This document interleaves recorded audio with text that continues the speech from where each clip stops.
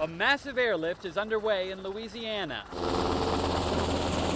Blackhawk helicopters are picking up hundreds of one-ton sandbags and dropping them into gaps along the coast to protect vulnerable wetlands from the approaching oil slick. Those in charge of this cleanup say it's a lot easier to clean up sand instead of sensitive marshland.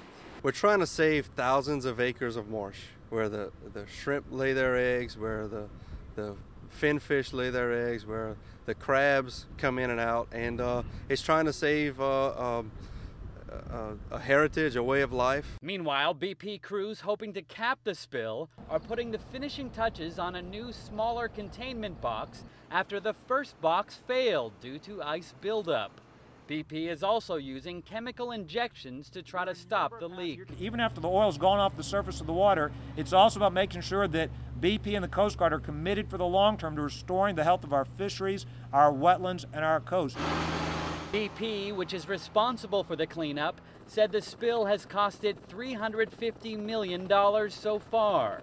Analysts expect the final bill to run into the tens of billions of dollars. Haven Daley, The Associated Press, Port Fourchon, Louisiana.